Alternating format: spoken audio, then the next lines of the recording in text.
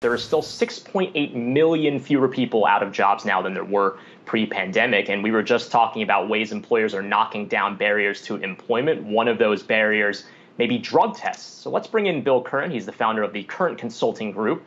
And Bill, you consult for drug test manufacturers and third-party administrators. We were actually just having a very spirited conversation in the commercial break about this type of issue. But what are you seeing in terms of this industry when it comes to specifically the labor shortage? Are you seeing a lot of employers citing it's so difficult for us to find jobs, we don't want to have this barrier of drug tests when it comes to trying to get prospective employees on board?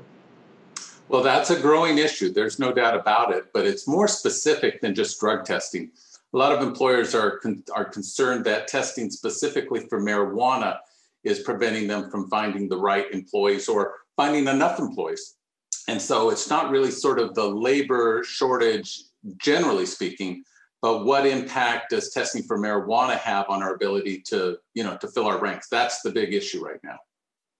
Obviously, Bill, this comes at a time when we've seen more and more states legalize marijuana use. And I wonder to what extent there's a bit of a catch-up period that's needed here.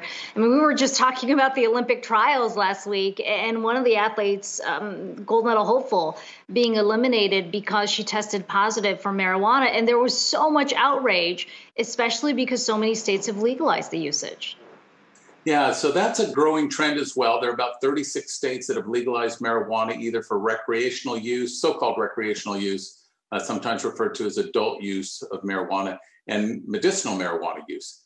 And the challenge with that is that over the last 2-3 years, some of the states that have passed legal marijuana laws have also inserted into those bills language that restricts employers from, say, taking action based on a positive drug test result.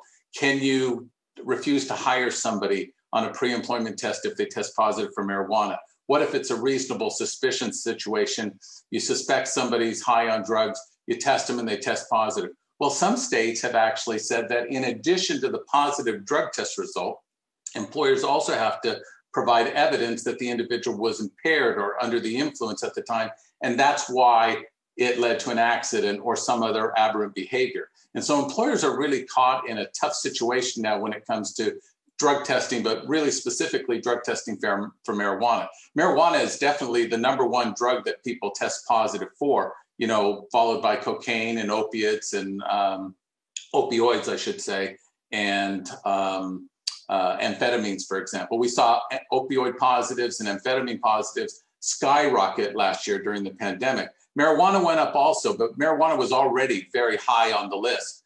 So a lot of employers are struggling now with, what drugs can we test for? How hard does it make for us to find employees if we test for marijuana? And then in some states, they ask the question, is it even worth the problem? Because they may have to jump through other hoops in order to take adverse employment action or refuse to hire somebody who tests positive for marijuana. Now, Bill, as you mentioned, there's definitely you can't assume that same trends are happening with marijuana drug tests as there are with other types of tests. But I just specifically on marijuana, if we do see employers abandoning these tests, for example, which is what I'm kind of hearing, do you think that's a temporary thing? Do you think this is just something that they're just using to reduce the barrier for right now, and at some point down the line when the labor market, dynamics return something closer to normal, they'll bring the test back? Or do you think that because of just also the federal trend of where legalization is going across the many states in this country, that a lot of these businesses will probably just leave them for good?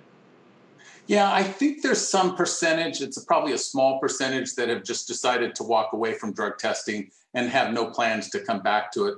But in certain industries, safety-sensitive industries in particular, there's still plenty of drug testing going on. They haven't abandoned it. They haven't dropped it. In fact, they haven't even dropped marijuana from their drug test panel. I think where we're seeing more flux and more movement is in the non-safety sensitive industry, food services, retail, other industries where employees are not necessarily doing something that could potentially cause harm to another person if they're doing their job under the influence of marijuana or any other drug. So I think a lot of those companies are in that catch-22, whether or not they should do drug testing, and then what negative impact does it have on hiring and filling out staffs and things like that. But in safety-sensitive industries, very few, I think it's a very small percentage that have even consider dropping marijuana or drug testing generally. And then beyond that, I think the thing that will probably happen, and this will take a few, 2-3 years to occur, is more companies drop marijuana from their drug test panel or they stop drug testing altogether. We'll probably see an increase in people on the payroll who are drug users. And with that, we'll see an increase in some of the sort of symptoms of having drug users in your workforce. More accidents, more employee theft, more violence in the workplace, things of that nature. And I think over time, companies that drop drug testing, especially in certain industries, will probably come back to it over the course of time. And Bill, I know you're on the testing side, but I wonder if you have any sense of how significant the worker loss would be if some of these businesses were to implement the drug testing, those who are foregoing it. I mean, we had Garrett Reed on in the previous segment. He's in the fast food sector, and he said an overwhelming number of people he would not be able to hire necessarily if he had to do mandatory drug testing. So you have to look at two different statistics. One is, what's the percentage of individuals in certain industries that are drug users? So for food services is usually number one or number two. They trade places with retail on an annual basis as to which industry has the highest percentage of drug users or admitted drug users. But it's also an industry that hires from that demographic that's more likely to use drugs. Young adults between the ages of, say, 16 and 25, 26, 27. So they already have that issue of hiring from that demographic.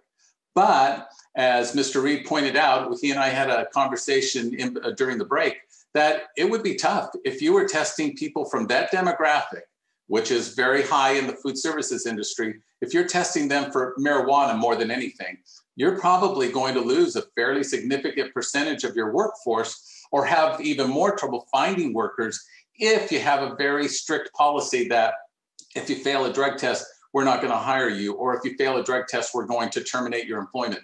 That would probably have a big impact on certain industries, and food services would probably be one of them.